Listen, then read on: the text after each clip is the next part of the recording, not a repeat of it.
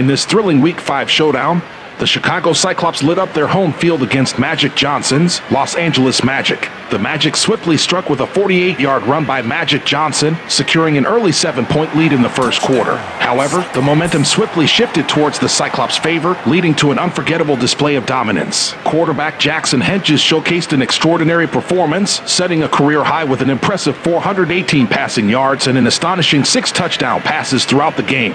The Cyclops receiving core electrified the field, with tight ends Chris Craver and Nick Drummond delivering standout performances. The duo combined for an incredible 289 receiving yards on 4 catches each, leaving the Magic's defense struggling to contain their explosive plays. The Cyclops defense exhibited unwavering tenacity, successfully containing the potent Magic offense to a total of 28 points. Cameron Collins emerged as a standout force, relentlessly pressuring Magic's quarterback Magic Johnson. Collins' exceptional effort led to a pivotal interception by Stephon Allen in the third quarter, further solidifying the Cyclops' control of the game. The final score is 48-28, Cyclops.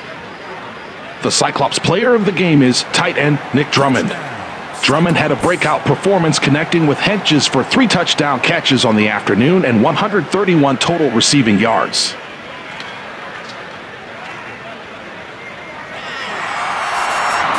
Sim Sports, where sports never sleep.